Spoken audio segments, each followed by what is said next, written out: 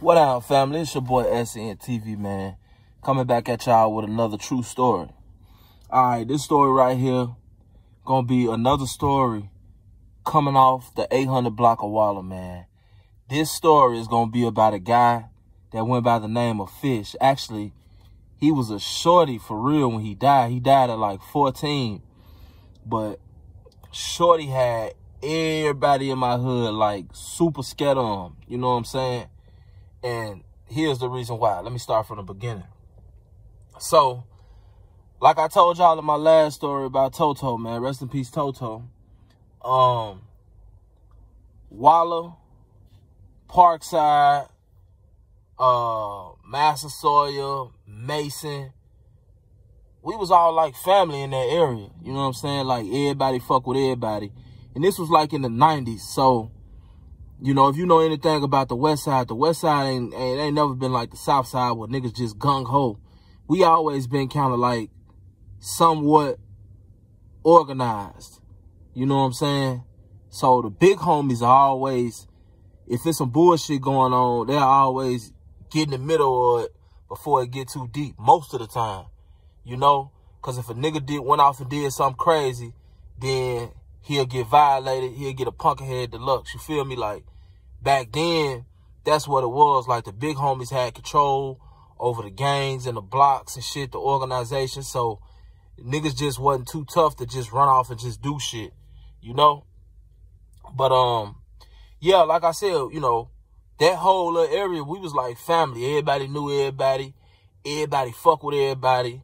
And the ones who didn't fuck with each other, y'all just stay away from each other. I don't know what block Fish was from. Because from what I heard, he used to terrorize other blocks too in the area. You know what I'm saying? Like my cousin told me one time, my cousin off Huron. So my cousin told me one time, like, shit, you know, Fish used to come around there with the bullshit too. You feel me? And at this time, I'm probably like 9 or 10, but I still remember this vividly because all of the guys on the block, like most of the people on the block, was scared as hell of Fish. But now, the reason why they were scared of Fish, it wasn't necessarily just him. Fish was like a dog whisperer. You know what I'm saying? Fish used to show up every time Fish came, man. He'll have like 5 or 6 dogs with him. No less than 2, 3 dogs with him. You know what I'm saying?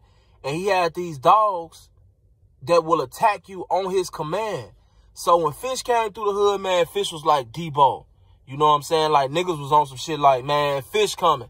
Who? Nigga, Fish. It's time to go in the house type shit. Like, he was really like that. And like I said, part of the reason was because of the dogs. Like, he was real good with dogs. I think in my 34 years of living, I probably never seen nobody that was just good with dogs like Fish was. And Fish had all type of dogs, man. Fish had little dogs. Fish had big dogs. Fish had pit bulls, Rottweilers, German Shepherds.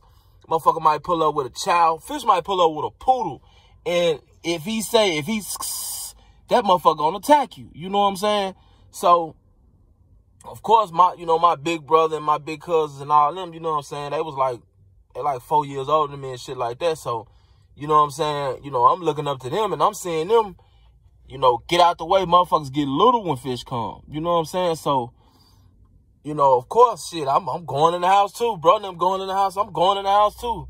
You know what I'm saying? Like, everybody get up out of there because ain't no telling who he gonna sick them motherfucking dogs on. And, Fish did this shit, man, this shit lasted for like a summer. Like, I remember one summer, man, Fish just got on some more shit the way he just felt like he could just terrorize the whole motherfucking West Side. Like, he was going everywhere doing this shit, walking with these dogs. Every time he pull up, scam motherfuckers, you know what I'm saying, making motherfuckers go in the house on some real tough guy shit. And Fish, now that I think about it, man, Fish might have been a cool nigga. Fish might have wanted to just come and play with everybody else. You know what I'm saying? Like, a lot of times when Fish came, niggas wasn't even trying to see what Fish was talking about, bro. It's just like, man, Fish pulling up, man, we finna go in the house. Like, you know? But I have seen times to where Fish got on some more shit and he sicked his dogs on people. I have seen that a couple times. You know what I'm saying? But, like I said, you know, Fish was on some tough guy shit. And he had a lot of people scared of him. So this one specific time, Fish was trying to steal a dog. Fish was trying to steal a dog. That's what he did. He stole the dogs that he had. He would go steal them. Fish could walk in the backyard of a vicious dog, bro, and he could get that dog. Fish was one of the only niggas I know that can do that. Like, we had a dog down the street named Buster. You know what I'm saying? Buster would never fuck with Fish. You know what I'm saying? But if Fish wanted to get that dog, Fish could have got that dog. He was like on some Dr. Doolittle shit when it came to dogs. You know? So, in another sense, when you look at it like that, the man had a talent. He was just using it for the wrong reason. But anyway, Fish was trying to steal a dog, and the owner of the dog, you know what I'm saying, came out there while Fish was trying to steal a dog, and he tried to get the dog to attack Fish, but the dog wouldn't attack Fish.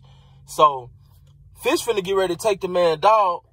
The man get to scuffling with Fish, and while this is going on, dude pull out a knife. Dude end up stabbing Fish up.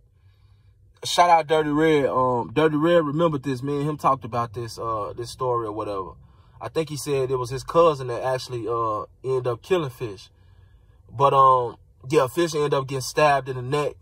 And after Fish died, I can remember people putting up not necessarily murals, but they'll just you know, they were spray painting like apartment buildings around our hood and shit. And I remember seeing Fish make the world go round on like 5 or 6 apartment buildings. So, you know, it was a lot of people that probably some of the older guys fuck with Fish. You know what I'm saying? The guys that was like older than him and wasn't around his age, and that wasn't scared of him, they fucked with him. You know what I'm saying? And Fish died when he was, like I said, 14 years old. But he was definitely a legend in the hood, man. He was a legend in our hood, man. So, you know, rest in peace, Fish. And, you know, one thing about being a tough guy, dissing and having a lot of motherfuckers scared of you, you gonna always be the first to die every time. It's never gonna fail. You gonna always be the first one to go. Why? Because I know that as long as the body still got a head on it, I ain't got no chance.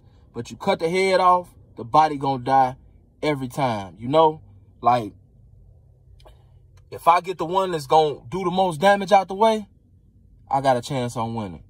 If I don't, me getting the peons out the way, 9 times out of 10, man, I'm gonna end up losing. Cause the thinker or the muscle is still right here. That's why it's a movie called Blue Hill Avenue. I don't know if y'all seen it or not, but it had Alan Payne in it. And Alan Payne was the thinker.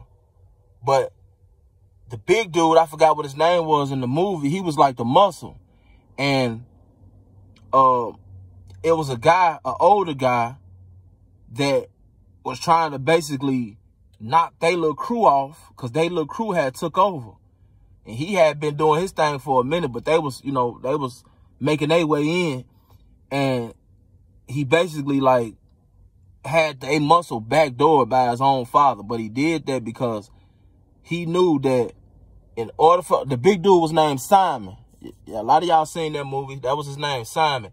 He got Simon knocked off because he knew that, guess what? In order for me to beat them in the war or take them down, I got to knock their muscle out the way. You feel me?